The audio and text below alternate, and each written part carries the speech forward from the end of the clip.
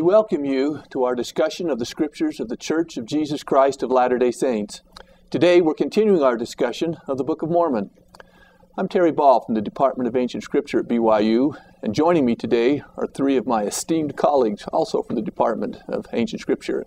To my left we have Brother Clyde Williams. Good to have you with us, Professor Williams. Good. Seated next to Clyde is Professor Gaye Strathearn. Thank you for coming, Gaye. And also joining us today is one of our senior professors and mentor to most of our faculty, Professor Paul Hoskisson. Always a pleasure to be with you, Paul. That's kind of you.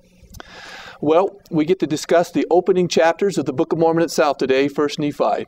But maybe before we look at the chapters, let's take a moment to review quickly. I guess you could call it an abstract that begins the entire book of 1st Nephi.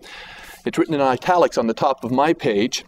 Here we are introduced to Lehi and his wife Sariah and told about the children that they had.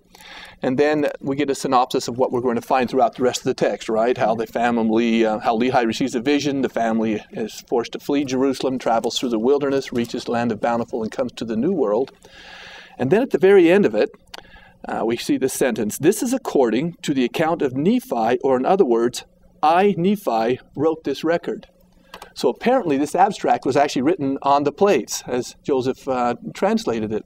I've always wondered if he wrote this at the very beginning, before he wrote 1st Nephi, or if he wrote it at the end, after he had looked through it all and thought, well, I probably ought to give an abstract for this. Maybe he was submitting it for publication and needed an abstract, something of that sort. But then Nephi introduces us to himself in verse 1. Gaye, why don't you tell us a little bit about verse 1 and what we learn about Nephi to get us started today? Well, verse 1 through verse 3 is kind of setting up it's Nephi's introduction of what his qualifications are for writing this work. So that he has been born of goodly parents, he has been taught in the learning of his father, he has seen many afflictions, but he's also been highly favored of the Lord and has experienced with a great knowledge of the goodness and mysteries of God.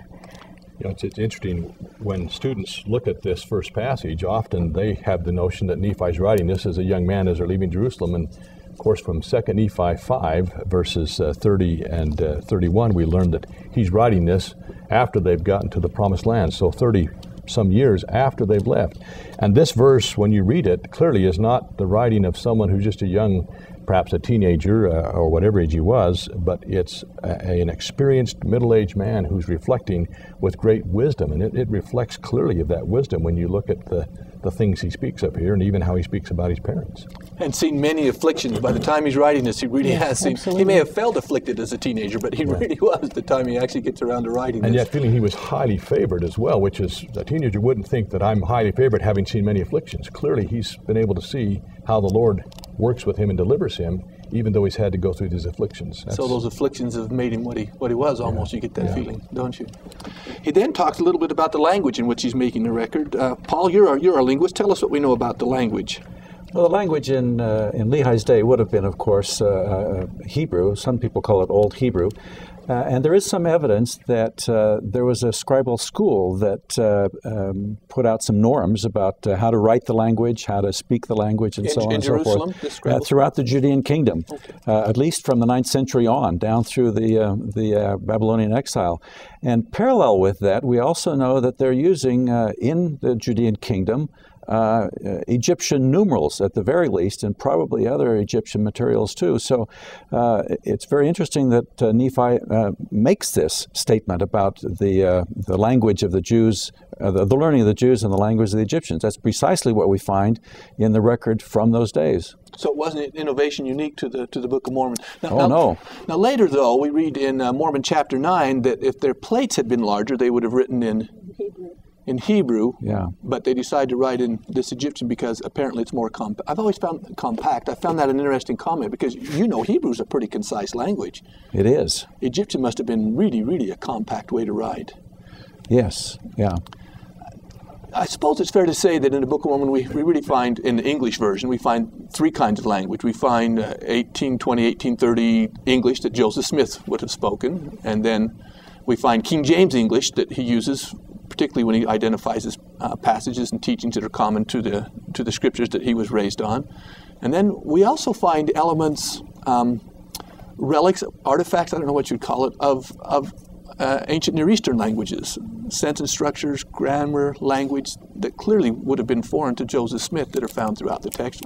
And it came to pass is a big one here that we find coming through all of the time in the Book of Mormon is actually a Hebrew way of introducing a sentence where they don't have the things that we expect, like a period to say end of sentence and beginning of a new one. That vahaya is a sign to the reader that we're starting off on a new thought. So what can be repetitious for us can actually is an indication of an ancient Hebrew language. And it's not 5 words like it is in English, and it came to pass. In Hebrew, it's 4 letters that express that same thing. And so it would have been very easy to just stick that in, and it came to pass, 4 letters, and that's it. And in addition to that, there are other, as you indicate, things in the text that, to me, indicate that this is a translation of an ancient text. There are phrases and the way of putting things that are not really English. So this is a translation of an ancient document. There's no question of that. I think the scholarly term we often hear used for these relics of ancient Near Eastern language is Hebraisms. And perhaps as we go through the text, if you see one that's intriguing to point out, we could point some of those out and share some of them as we go along. After talking about the language here in verse 4, we now move. Well, in verse 4, we move into where he's talking, kind of giving us a historical setting. Yeah, this is where he picks up the record of his father that he's abridging there in verse 4, because verses 1, 2, and 3 are just his introduction to his father's record, and now we pick up the historical record in verse 4 from his father. And the abridgment of his father will go up through about chapter 8, right? Right. Yes. And then he's writing his own. And then he begins his own history writing in chapter 8 again. So what was happening in the world when this record begins? So in chapter 4 tells us that we're in the first year of the reign of Zedekiah. Now historically we know that this was a kind of a turbulent time, both in terms of Jerusalem and in the region. We see the decline of the Assyrian Empire that had caused such havoc amongst the northern Israelites. But in the process of them being declining, Egypt is always kind of a force that's trying to reassert itself, although it's lost a lot of its power as well. But we're also seeing the rise of the Babylonian Empire. And so just prior to this time, we're having the Assyrians and the Egypts are going to meet at a battle at Carchemish in about 605. And from that time on, Assyria ceases to be a world power, and Babylon really is in control. And we find them being in control in Jerusalem, and this is going to cause some of the havoc. Although the southern kingdom was able to miss some of the trials of the northern kingdom, we see Josiah is there as the king, and he's trying to start some religious reforms, but he's killed. And so in a period from about 605 to 597, we have 5 kings that are leading in Jerusalem. Only the last of these is Zedekiah, and he's actually a son of Josiah. But Babylon is going to have an increasing influence in Jerusalem. We're going to see some deportations. This is when Daniel and Ezekiel are going to go off to Babylon. But it's also a time when the Lord is saying, these things are happening because you guys aren't remembering your covenant. So he's going to send lots of prophets. We're going to have Jeremiah, Obadiah, Habakkuk, and Lehi. He's just one of the many prophets that is prophesying in Jerusalem at this time. It makes a statement there were many prophets. That's a good list you gave. It's possible that they even may have known Ezekiel or Daniel before they were carried away. And the first deportation, at the time this is being written, it's fair to say that Judah already is a vassal state in the Babylonian Empire, right? Yes. Zedekiah was handpicked and put on the throne because apparently he pledged to be a loyal vassal, a promise he didn't keep for very long. Less than 10 years. He remained a loyal vassal of the Babylonians. Yes, but there was a strong Egyptian influence still among in the Jewish kingdom, and eventually Zedekiah caved in and went with that influence and eventually rebelled. But in the opening part of this Book of Mormon here, where it's in the first, where Lehi gets his vision in the first year of the reign of Zedekiah, Zedekiah has just been put on the throne in the place of his nephew, who had been taken to Babylon captive and was alive, because the line of Christ has to come through his nephew.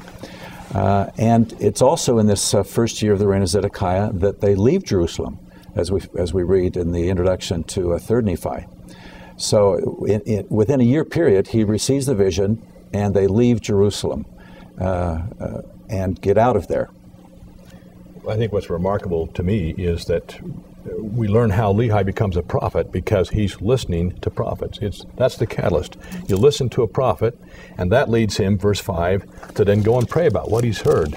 And he clearly believes, and the Spirit not only bore witness, but he has a vision, and that's what leads him to begin to inquire and then to see these other things that we speak of here. And following the pattern where he has the vision, he sees God in Christ. In another vision, he receives a book or sees a book which he reads and is filled with the Spirit, and the destruction of Jerusalem. And then verse 15, where his soul is rejoicing, not because of the destruction, but because he's also shown those who will listen to the prophets as he is listening don't have to suffer, don't have to be destroyed. And so you realize his motivation for going and preaching isn't just I want these people to be destroyed and I'm going to warn them. It's that I want them to be saved. I'd like them to be able to escape this, and that's his motivation, even though it unfortunately is not received as we well know. Every time I look at the way the people responded to Lehi's warning of the impending destruction, I wonder why they were so violently inclined to try and kill him for it. I mean, if I'm at the supermarket and I see things in the National Enquirer, fantastic claims and so forth, I just think, well, I just dismiss it as kind of a crackpot. I have no desire to go out and physically harm the person who makes those claims, but there's something about what Lehi is saying here that really disturbs people. Of course, it's a time of, I suppose it's politically dangerous too. I think there are two factors here. There's a political and there's a religious side to it. Both Jeremiah and Lehi are warning, don't go against the Babylonians, you'll lose. And that's seen by some people anyway as being not patriotic. You're not supporting the kingdom. You're not being a good citizen of the country. And I think for that reason, there's a lot of people that don't like Lehi and Jeremiah both, as we read in the book of Jeremiah. But also it's because he really is testifying of the Savior and of his redeeming role in the world. And there are apparently some people who don't like that either. In fact, he's saying a lot more about it than Jeremiah does, which is interesting. You know, as Joseph Smith was translating this, I've often wondered how he must have felt. He probably identified well with Lehi's experience. A glorious vision where he sees the Father and the Son. He's given a message to declare. Eventually he'll get a book, like Lehi gets a book, and share it. And he experiences the rejection that Lehi experienced as well, and people that want to harm him for sharing what he had learned. And he must have, I wonder if he found some comfort in knowing that he was a kindred spirit with Lehi. This also fits in very nicely, though, with what Amos says, that surely the Lord God will do nothing except he reveal his secrets to his servants, the prophets. That word in Hebrew for secrets is sod, which means the counsels. And I see here in this vision that Lehi receives is that we have a heavenly council sitting in judgment upon Jerusalem. And I think the book here is saying this is the judgment that's going to come upon them. But God will not enact that judgment until he has given people time to repent. He will always send prophets to call them and to try and avoid that judgment. And Lehi's caught up in this, one of these many prophets, not wanting the people to be destroyed, but wanting to seeing what can happen if they'll turn back to their covenants, understand what Christ will do them, and the deliverance that can come to them. Nephi's also learned, as he states at the end of his writings in 2 Nephi 33, that no man will be angry at these words, save he shall have the spirit of the devil. It's the adversary is playing a part in all of this and stirring these people up to anger against that which is good. And he understands that, and clearly Lehi, I think, is realizing that as well. And I think also, as we come to the close of chapter 1, that, as you pointed out, Clyde, Nephi is writing this with hindsight now, already in the New World, and the beginning of this record, he wants to make it very clear that even though the vision of his father showed the destruction, and his father also taught about redemption, that the book that he's going to write is being written to show unto you that the tender mercies of the Lord are over all those whom he hath chosen because of their faith, to make them mighty even unto the power of deliverance. And now he's going to show us that deliverance and the tender mercies of the Lord through the rest of the book. Again and again and again we'll see that deliverance, won't we? But the deliverance is twofold, right? It's the physical deliverance here from Jerusalem, but really the most important deliverance is the deliverance that comes from the atoning sacrifice of the Savior. Spiritual deliverance. And that's going to be... We learn about the physical deliverance as we start into chapter 2. Unlike Jeremiah, Lehi's contemporary, who was thrown in a pit and forced to stay there through much of his term as a prophet, the Lord has other plans for Lehi and his family. And it's interesting, they flee in about the only direction which is really safe for them. They don't flee towards Babylon, they don't flee towards Egypt, they don't flee towards the north. They're fleeing to the only area where they can get out of Babylonian and Egyptian and Jewish influence. They flee south. And do so very secretively, even Yes. leaving behind everything that that they had worked for, I suppose you could say. The list is rather interesting. Here's an example of a Hebraism, I think, in verse 4, where they make a list of the things that they left behind. And it came to pass, this is chapter 2, verse 4, that he departed in the wilderness, and he left his house and the land of his inheritance, and his gold, and his silver, and his precious things, and took this use of the continual use of and the pronoun his. An English teacher probably would have taken off points off for repeating that, but that's not good English, but it's excellent Hebrew. That's how you would make the list in Hebrew. Yes, and there's a few other passages in chapter 2 there that other people pointed out. At the end of verse 6, the river of water, which you would never say in English because all rivers have water in English, but in the Near East, not all rivers have water in them. And so you say river of water. You want to make sure you know that it's not just a place where water flows sometimes. This is a river, a place where there's always water. And an altar of stones, you wouldn't say that in English either. You'd say a stone altar. But altar of stones is the exact way you would say it in Hebrew. And also going down to the end of verse 9, when Lehi starts speaking in these beautiful poetic sections here, with his sons Laman and Lemuel, at the end of verse 9, "Oh, that thou mightest be like unto this river, continually flowing into the fountain of all righteousness." Well, you really wouldn't say that in English either. Rivers don't flow into fountains in English. They flow out of fountains. But this is Near Eastern poetry. It's almost a quote from some really ancient material from the ancient Near East. And this is just beautiful stuff to the Hebrew ear. Very good. This use of altar of stones, river of water, plates of brass. It's surprising to me how consistent that form is used throughout the Book of Mormon. It's the construct state, we call it, instead of saying stone altar. In fact, we often say brass plates in the church, but you won't find the phrase brass plates anywhere in the Book of Mormon. It is always plates of brass, and that's how you would say it in the Hebrew. Very good. There's another issue that sometimes gets people a little bit confused, and that is how far were they outside of Jerusalem? You could read this, and if you read it too quickly, you think they're 3 days.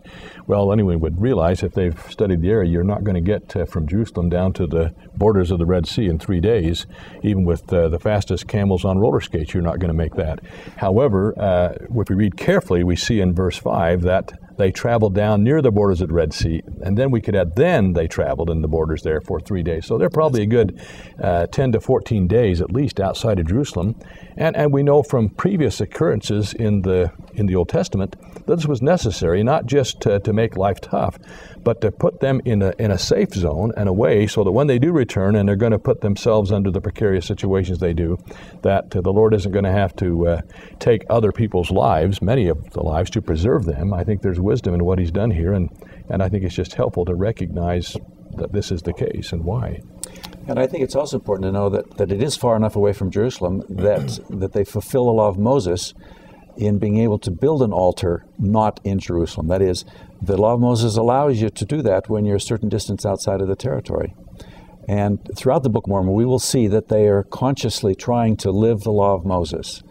And Lehi, as we know, had the Melchizedek priesthood and could do those law of Moses ordinances. So it wasn't appropriate for him then to be offering a sacrifice, as we see in verse 7, because he held the Melchizedek priesthood. And they're far enough outside of Jerusalem that he's allowed to do it on his own. Even going the short route, it's about 180 miles from Jerusalem to Eilat, the first contact they could have made with the Red Sea. That's a long trip. That's a long trip. Even going on. I understand why Laman and Lemuel were murmuring. Yeah. It's a hard trip, not just long, it's hard. So they likely are about 2 weeks outside of Jerusalem when they camp here by the river of Lemuel and in the valley of Laman. A long, hard trip. I wonder if they thought, well, we've arrived. This is where we're going to stay. But I'm sure Lehi rather understood this was a temporary stop. It's interesting when you contrast these two kind of factions that develop in the family here as well. When you ask yourself why are Laman and Lemuel responding the way they do, and Nephi the way he does. And you look at verse 12, and really I see there at least two things. Besides their murmuring, they didn't understand the dealings of God. So many in the world today, it's the same thing. They don't understand the nature and the dealings of God, and so when things happen that they can't explain, they question there is a God, and they surely question what Lehi is doing, and they don't believe that the city of Jerusalem could be destroyed.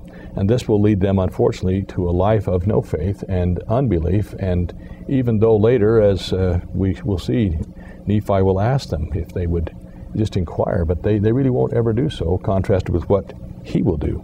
I think this passage, one of the things that's very important to me here is I look and see what can I learn about Nephi. Now we know that he is going to turn into and become one of the great prophets ever. But he wasn't always that prophet. He was a young kid, even though he's writing this later. At the time this is happening, he probably has no idea. Yes, absolutely. What he's going to become. And so when we have this, I think it's set up very nicely that we have Laman and Lemuel. We see that them leaving Jerusalem is just really hard for them, and they have no idea why this happened. They can't understand why their dad would do this for them. And then in contrast to that, we have in verse 16, and I love this verse for what it teaches me a little bit about Nephi. It came to pass that I, Nephi, being exceedingly young, nevertheless being large in stature, and also having great desires to know the mysteries of God. I wonder if I put myself in Nephi's plate, what would be the greatest mystery for me at this point? And I think like Laman and Lemuel, even for Nephi, it's why is Dad doing this? Why are we out here? But he was going to react to that differently to Laman and Lemuel, because he says, therefore I did cry unto the Lord. Laman and Lemuel are going to murmur, but Nephi, very early on, we see his spiritual bent, that he's willing to cry to the Lord. And behold, the Lord did visit him and did soften his heart. And I did believe all of the words which were spoken by my father, wherefore I did not rebel against him like my brothers. That suggests to me that he had some little angst about this as well. But because he turned to the Lord and the Lord was able to soften his heart, that made all of the difference. It was that one little watershed event in Nephi's life that changes him just this little but sends him off on a very, very different road to that of his brothers. Any great challenge can be responded to that way. You can murmur, or you can inquire of the Lord. And it's going to set up what happens then in chapter 3 with the famous quote of them going back to get the plates, that softening of his heart because he seeks the Lord. It's going to be very important now throughout the rest of the book. Okay. It's kind of an interesting dilemma at the end of verse 12 where it mentions this, where we see Laman and Lemuel murmuring. It says, and they did murmur because they knew not the dealings of God. Well, the reasons they didn't know the dealings of God is because they were murmuring. Yeah. So you don't know God because you murmur, and you murmur because you don't know God. Somewhere the cycle has to be broken, and it could have been broken if they had followed Nephi's example. Just a little bit about Laman and Lemuel. Some people think that these were really stupid brutes who didn't know anything at all. I don't think so. I think they were as learned as Nephi was in the language and the history and so forth. They knew that Jerusalem had problems in 721 with the Assyrians, in 701 with the Assyrians. In fact, in 701, when the Assyrians tried to capture Jerusalem, Isaiah said it would not be captured. I think Laman and Lemuel knew their Isaiah and knew the prophecies about Jerusalem. And then again in 601, when Nebuchadnezzar comes through, 604, when Nebuchadnezzar comes through the first time, he doesn't bother Jerusalem. And in 597, when Zedekiah is put on the throne, the city also is not captured. So they know their history. They know that Jerusalem has never been captured. Isaiah said it wouldn't be captured, and they think that the people in Jerusalem are righteous. So you think they supposed that Isaiah's promise in 701 carried clear over into 600 BC, that Jerusalem would not be... They were the covenant people, and God would be with them. That God would protect Jerusalem for his name's sake, Isaiah says. And I don't doubt that Laman and Lemuel knew their scriptures on that point. The problem was they didn't believe the living prophet.